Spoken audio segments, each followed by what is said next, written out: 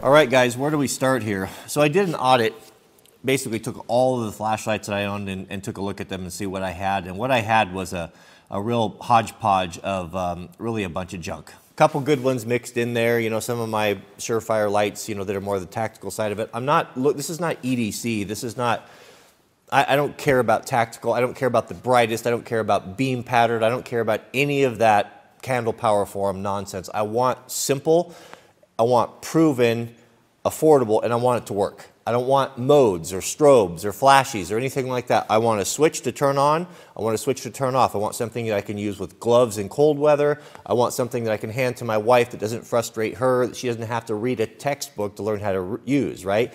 And then on multiple flashlights, I've got multiple interfaces, and it's just so frustrating. I'll tell you, the other night there was a dogs were out scrapping with something, a coyote or something, and I grabbed a flashlight, went out there, and of course, immediately, you know, the thing starts flashing, and I can't figure out how to get it off. I was so aggravated with it, I almost just threw it in the pond.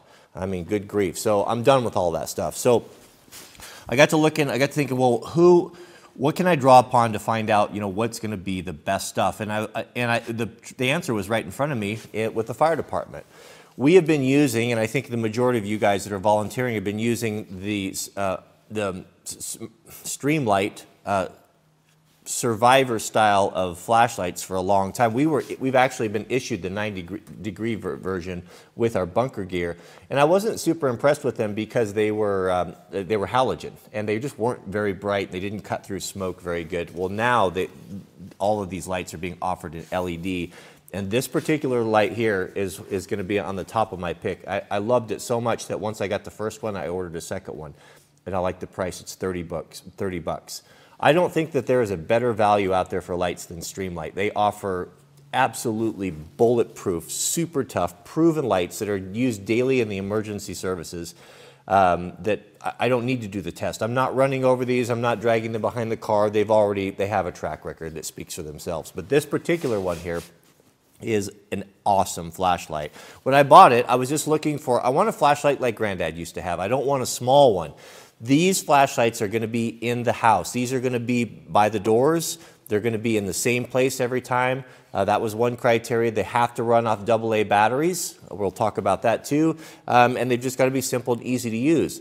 The problem with these little tactical flashlights, for me, most of them that I have, they don't work. I don't know what it is. You know, the batteries go flat. I don't know what it is. They just are never working. The only flashlights that I've had that have worked 100% of the time have been Surefire, Phoenix, and Streamlight. All the O-lights and all the other fancy ones that you have out there, I have not had good luck with them at all. So this really appealed to me. What was really nice about this is one of the most innovative flashlights I've ever seen in that it has a dual beam. As I said, I bought it. I thought it was just a normal flashlight, push on, push off like Granddad had, AA batteries, I'm good to go. But when I got it, I realized there was a second switch on it. And if you look on this second switch, you'll see that it has a flood pattern that shines on the bottom. How smart is that? So what you essentially have right here is two switches. You can run the flood beam, which illuminates everything where your feet are, where you're walking, and then you can have a long-reaching beam, which is really bright, 145 lumens or so. I would say this flashlight went out to 300 feet last night, where I could identify something. So you're illuminating your feet, you're illuminating your a long distance. It's just the whole package, waterproof, assembled in the USA. It's got a pocket clip on it, and it's got a great price. That's why I ordered two of them. You just can't hardly beat it. I'm not going to go into specs here. If you want to go to the specs, you can geek out on the forums. I don't care about specs. I want function. I want it to work. The other reason I'm going with more of a mid-size flashlight in a high visibility color is just so it doesn't walk away. Those little tactical lights, for some reason, when I put them by the door or I put them by the water filter or by the nightstands, they just melt away. And I'm guilty of it as well. They go in my pocket. They go in Mrs. W's purse. These, not so much. They're bright. They're a little bit big. Yeah, you can fit these perfectly in a cargo pocket like on your Carhartts. It is an excellent flashlight. Big rubber grips, easy to deal with gloves, 4 seasons. Simple, no problem. 3 AA batteries and you're set. And the clip. So I just could not, I would have been happy with this light at this price if it didn't have the flood feature. And the other thing that was nice, we were kind of messing around with lights and just talking about our plan last night, is that let's say the power goes out, what you have here is this is a really broad flood. You have an area light that you could sit at the table and you guys could eat. Or you could play a board game, waiting for the power to come on. It's a great floodlight, and it's really broad. I dropped something off the deck yesterday when I took the dogs out, and I was able to turn this on, and it threw a nice broad beam. Excellent. Just an excellent flashlight. Very innovative. It is my most favorite flashlight of all time. I just absolutely adore it. Wonderful. So that's it. Now, my philosophy on power equipment, I'm going to try to have 3 of everything. So what I mean by that is backup. So when I'm ordering stuff like these flashlights, I've ordered 2. And then the other flashlight that I have, which has completely different capabilities, which I'll share tomorrow, I ordered 2. And then I'm going to have a third source that is a non-electrical. What's so nice about the AA's is they are ubiquitous. You're going to have them, you can get them anywhere. They're not the most efficient, but they're not exotic. I don't want anything with exotic batteries. I want things that have just normal batteries that I can run high quality lithiums, or I can do my rechargeables, and I've got options. So that comes to battery. So what am I going to do? What's my battery plan for my 1-year battery plan?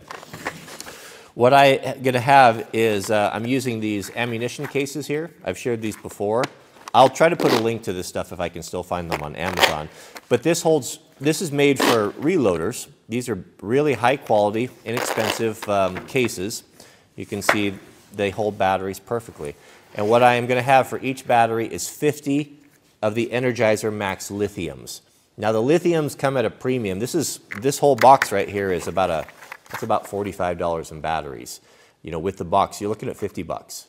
30 bucks for the flashlight, 50 bucks for the batteries. But these lithiums, what's so appealing about them is they have about a 20-25 year shelf life. That's really appealing. And what I find with the lithiums, because they're expensive, and they're more precious because of they're expensive, I don't tend to use them for frivolous things. I know that Jack needs something for his video game controller or something, he doesn't grab the lithiums because they're expensive, and so you tend not to use them. What I find with the alkalines is I'll go buy a couple packs at Costco, and pretty soon you're taking from your emergency stocks because you're running out, and then the power goes off, and then you've got 3 batteries left. So that's why I'm doing it. Shelf life for one thing, performance is way exceeds the alkalines. And they're lighter as well, and I don't tend to use them. So for each flashlight, I'll be looking at having 200 batteries, so that's going to be about a $200 investment in batteries, but a 25-year shelf life, right? So that is my plan for the #1 light. I'm really excited to show you the non-electrical option. We got those in and we started using them last night, and they are really cool. But that will be a video into itself. So that's my pick for the #1, the Streamlight Dually. Takes 3 AA's. Here, I can show you how they load real quick. So you just take the reflector out, and here you have the whole thing comes out like a canister. You can see that there, so you got your AA's there. And it came with batteries. The funny thing, when I bought this on Amazon, it was $30, including the 3 alkaline batteries. It was $40 without the batteries. So I don't know. That's what you call a no-brainer there, right? But what a great flashlight. Super, super tough, great clip. Just love it. Perfect size. I don't like holding those little flashlights. When I want to go out and do battle with a bear or a coyote, I want something I can get my hands on here. So that's it for my pick. So yeah, and I guess that's it. Tomorrow we'll jump into the next portion. And so what's going to be coming up, I think I pretty much have decided on the radios. I'm going for mil-spec, military grade, whatever that means, high quality, waterproof, top-notch radios that are not complicated. Because the truth of the matter with radios for me is that I am not going to geek out, and I'm not going to be doing a bunch of technical stuff. I don't want complications. I want simple, robust, and I want easy to use. I want to be able to put a radio in my son's hand or my wife's hand or in my neighbor that's coming helping me round up cattle or whatever, and we can use it. That's what I want. I want digital, I want high quality. I'll tell you, what I'm getting really close to narrowing in on is the Motorola CP200Ds. I think is what I'm going to do. 16 channel radio that is proven, classic. So if you're a radio guy, contact me. If I'm on the right track or not on the right track, we'll be sharing that. And then we're going to be moving on to food. We're going to be doing 4 years of food. I think I have that pretty well nailed down. Fuel storage is coming up soon. Lots of stuff coming up. I've got things coming in and swapping out the inferior for the better stuff. So no more junk, no more tactical, no more compromises. Buy once, cry once. We're buying quality. We're going to do it right, and we're going to be not going to be the guy that's waiting for someone to come help him if the power turns off. So, thanks for watching. Keep us in your prayers, and we'll see you guys. May God bless you and your families, and we'll see you guys on the next video.